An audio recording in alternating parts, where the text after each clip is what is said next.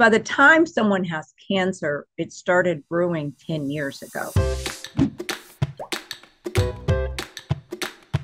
Say someone has no cancer diagnosis. Do you see people who are just wanting to get yearly scans or get ahead of it? Like you mentioned, this 10-year mark. What's your thought on someone who has no symptoms or no signs or no diagnosis?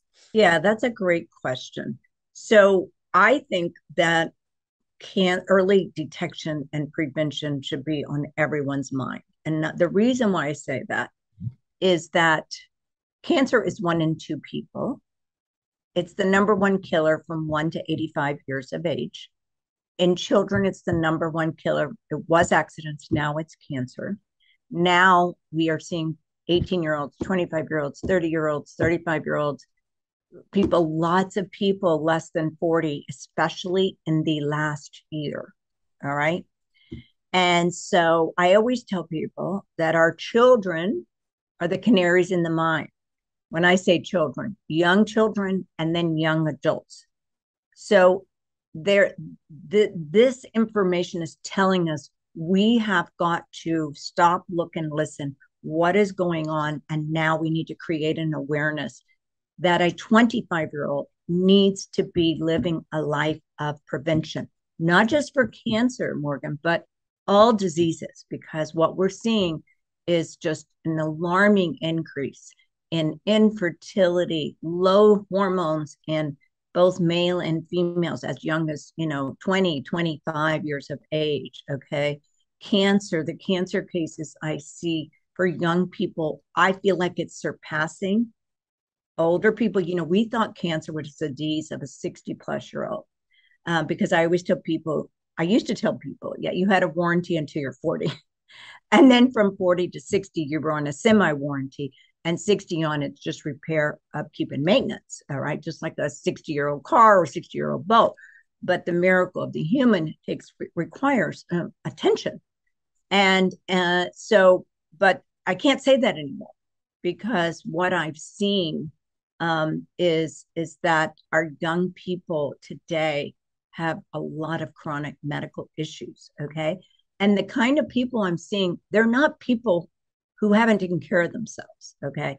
We have amazing patients who've like been passionate about health and eating and nutrition and movement, and they're really aware people. I find the young people, and they're so open and they want to learn everything and know everything.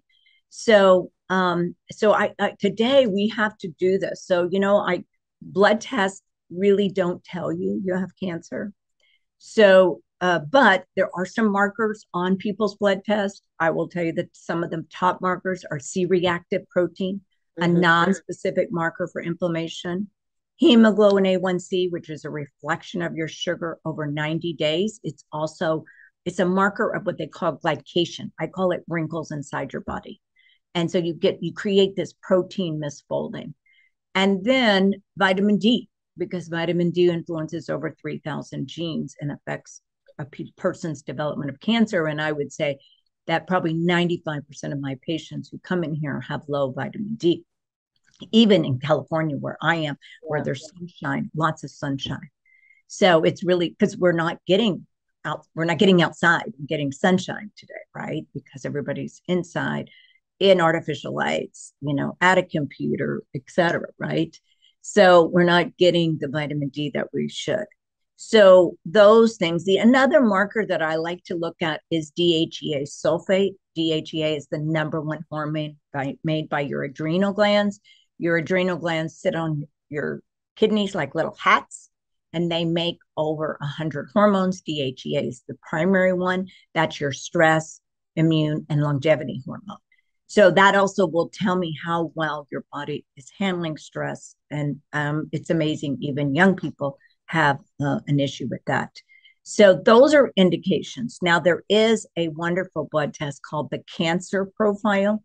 It's done by American Metabolic Laboratories. It's a fasting blood and urine, and that will check for quantitative HCG in your blood and in your urine. HCG is a malignancy marker.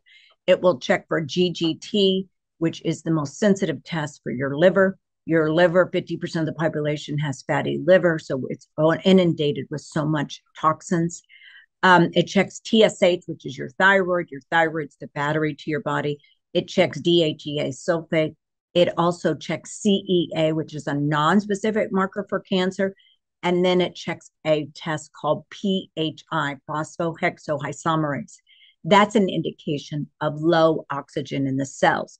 So Warburg, 100 years ago, who got a Nobel Prize, who said that cancer is low oxygen, sugary, and acidity.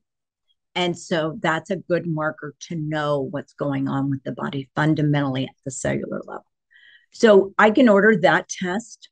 And then there's another blood test I can order. I call it a liquid biopsy. It's called Oncotrace. Oncotrace was developed by a lab in Switzerland called RGCC. They've been around for about 22 years. I learned about them about 11, 12 years ago. And they will look for something called circulating tumor cells. Circulating tumor cells are responsible for 95% of metastasis. If cancer starts with one cell and one cell is allowed to duplicate, and when it gets to a size of 1 to 2 millimeters, which is about 2 pencil lines, it starts releasing circulating tumor cells. Circulating tumor cells don't respond to surgery or chemo or radiation, and that's what's responsible for 95% of metastasis. Only natural substances actually kill circulating tumor cells.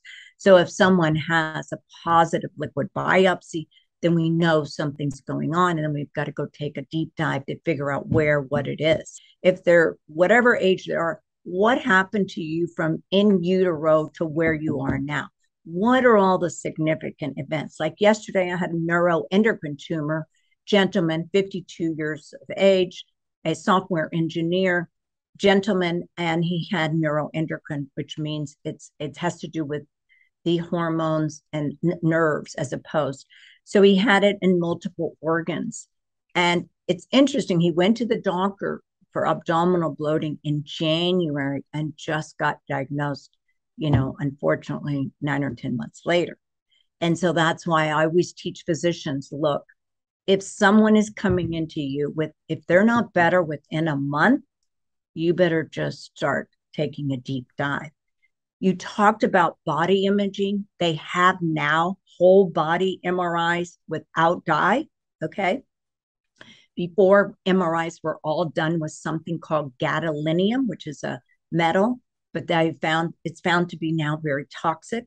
And so, yes, people can excrete toxins, but now because we're so overloaded with toxins, it's just one more layer of things that patients have to do. And of course, lots of people can have serious side effects from gadolinium. And then I always tell people it's the bioaccumulation of toxins, but a whole body MRI will look at your whole body from head to toe. And so that started before the pandemic. And then they kind of stalled a little bit, but now they're growing. So we have a couple of places here in California that you can get a whole body MRI. But I always tell patients, and I use the picture of an iceberg. It's not about what's on top of the iceberg. Everything is down below. So you can't look at the lump or bump. You have to look at what are the origins of everything. So everybody here gets a toxicity study, heavy metal thing, gut evaluation, nutrient testing. I mean, it's, extensive blood testing. You've got, when you want to work up the miracle that you get to live in every day, it's not something you just kind of do a little things. You've got to do a very, very, amazing investigation of everything that is, going on in your body. And I always tell people, you're not living in a petri dish. Your petri dish is the planet, all right? The world, right? The 8 billion people here and everything everybody's doing, all right? So if the pollution is bad in India or China or here, we're all mixing this air together. So, toxicity, I always tell people that it's not one toxin. We know what one toxin does, but put hundreds of toxins together. No one understands the synergistic potential danger of all these chemicals in your body, and how you handle things and how I handle things are going to be different. So you know, every patient deserves to really know and understand. That's why, you know, these podcasts that are being done all over and educating people and empowering people to really, really study the masterful miracle that we get to live in. And I think that's what, you know, hasn't been done. You know, I know my children, they took health, 6 weeks of health in high school. Well, in high school, you know, you're not really paying attention that much. You're kind of like functionally getting through classes and, okay, let's do this, but I got to get into college and I got to do this and I got to do that. So, but, you know, I always tell people we get a license to drive, but we need to really, really have communities of health. We need to have communities of well-being and health where people go and can learn. That's why we're so big on education. We have cancer conversation every other week. We highlight topics. We go down, teach people about a topic. And these topics, some of our patients have taken our classes 4 different times. It's that much information. And then PubMed, there's 1.2 million PubMed articles written per year. So what we did last year is changing this year, correct?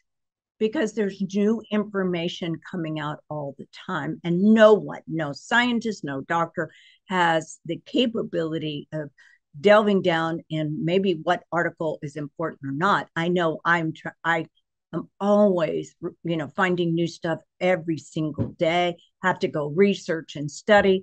Like on Sunday, I met with a person who's a physiologist, but he treats stage 4 cancer patients. So I spent an hour on the phone going over just what he does and how important your muscle and bone fitness is to recovery in a cancer patient.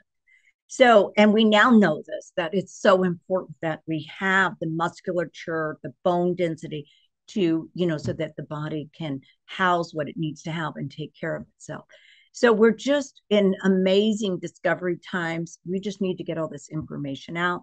We need to empower people to, you know, take ownership and responsibility. A pill for every ill we know doesn't work. And maybe you may need medicines. Okay. I know how to use medications. And I tell patients I will do the medicines, but I'll do also, you know, all the other stuff. Okay. So you've got to, you know, you've really got to understand. We know in medicine, we learn biochemistry.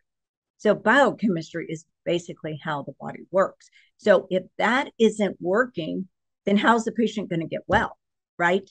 For example, if you have high sugar, then how are you going to get rid of, you know, all these diseases? Because high sugar, prediabetes, or diabetes weakens every single cell. So we've got to completely change that situation immediately. And that doesn't happen overnight, right? That takes minimum 3-6 months a year, depending on how bad you are.